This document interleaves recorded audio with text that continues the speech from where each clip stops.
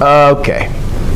All right, so what I have here, ladies and gentlemen, is 9x squared plus 4y squared plus 36x minus 24y plus 36 equals 0. And again, what we're trying to do is we're trying to determine what the foci, the vertices, and the center is going to be for this ellipse. Now, for this ellipse, we know we can know that it can either be an ellipse with a major axis that's horizontal, or we could have an ellipse where the major axis is vertical, right? It's one of our two options. Now, for each one of these have different formulas, correct?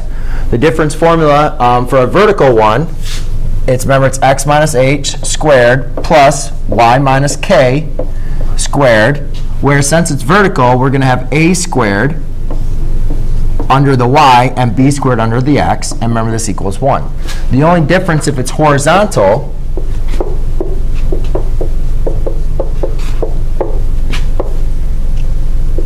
is now my a squared is going to be under my x, and my y squared is going to be, or sorry, my b squared is going to be under my y. That's the only difference in the two equations. Now you might say, what is the distance of a and what's the distance of b again? Well, remember, a is the distance from your center to your vertice, and b was the distance from your center to a vertice on your minor axis. So a is always larger than b. Always larger than b, unless you're dealing with a circle where they would actually be exactly the same, right?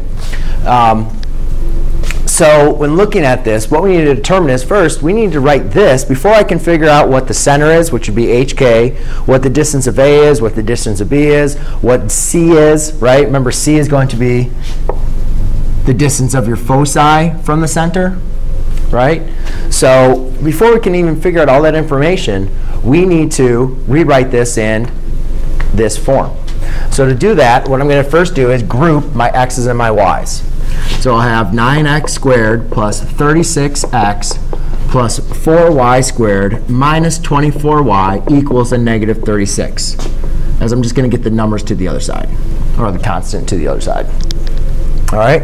So now what we notice about our form, ladies and gentlemen, is that it's to find the center, we notice that's in a binomial squared, right? It's in binomial squared form. So what I need to do to rewrite this, so I have a binomial squared where I can be able to find out what the vertex is, I'm going to want to complete the square. So I'm going to want to complete the square for the x's, and I'm going to want to complete the square for the y's. But remember, when completing the square, we cannot complete the square when we have a coefficient in front of our quadratic term. So the first thing I'm going to do is factor out a 9. So therefore, I'm left with x squared plus 4x.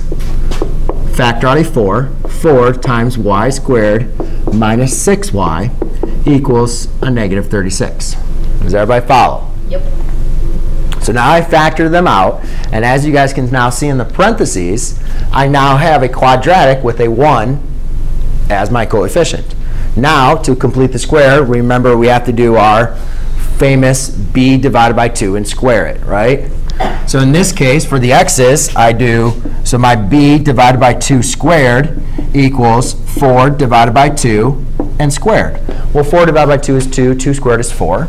So therefore, I'm going to say x squared plus 4x plus 4. Now remember, I'm adding the 4 inside the parentheses. So when I add it inside the parentheses, that 4 is being multiplied by a 9. So in reality, I'm not just adding a 4. I'm actually adding a 36.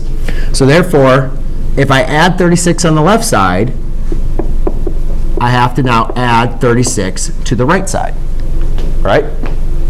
So that's where that 36 came in over there. Now let's complete the square for the y. So b divided by 2 squared for the y is going to take me with a negative 6 divided by 2 squared, which gives me a positive 9. So therefore, I have plus 4 times y squared minus 6y plus 9. But again, ladies and gentlemen, we're adding a 9 inside the parenthesis, and outside the parenthesis, we're multiplying by 4. So 4 times 9 is 36. So since what I'm really adding is not a 9, but a 36 to the left side, so I have to add a 36 to the right side. All right? Then, the whole reason why we complete a square, when we complete a square, remember, we're creating a perfect square trinomial that can be factored down into a binomial squared. So when I factor these down, I now get 9 times x plus 2 squared plus 4 times y minus 3 squared.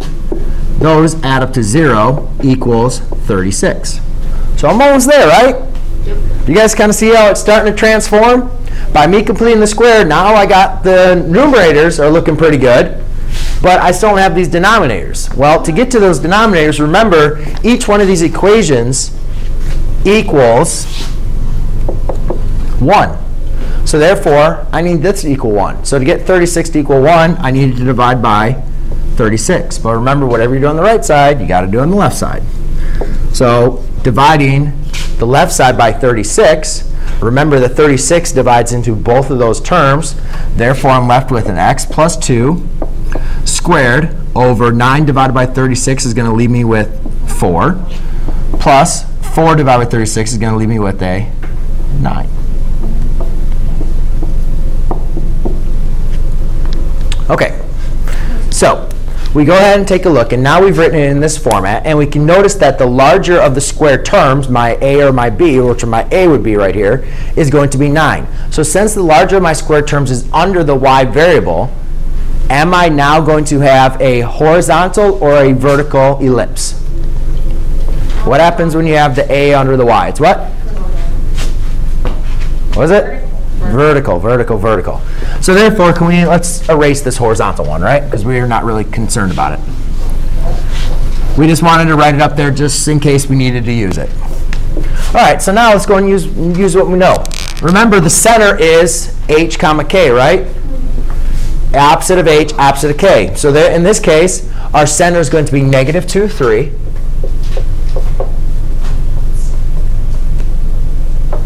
OK, so we have our center. It's at -2, 3. The next thing is they're asking us to find the vertices. All right. Now, notice, ladies and gentlemen, how do the vertices relate to the center? Can someone give me any attribute that we could do? There is going to be a plus or minus. You're going to go up and you're going to go down. But there's something I'm looking for as far as how they relate to the center.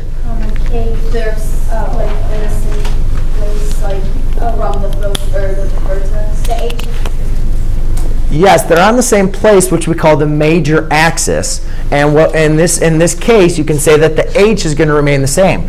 Notice how the center and these vertices, they all lie on this major axis. Why is that important? Because the h coordinate, which would be this axis, is not going to change. So when I want to find the vertices, we know that the h coordinate is going to be -2. Now, obviously, this changes. If it was horizontal, the k would be the same, right? Because you're going to be going left to right. But here, it's just going to vertices is -2. And then we just need to figure out what a is. Well, we know that a squared equals 9, and b squared equals 4.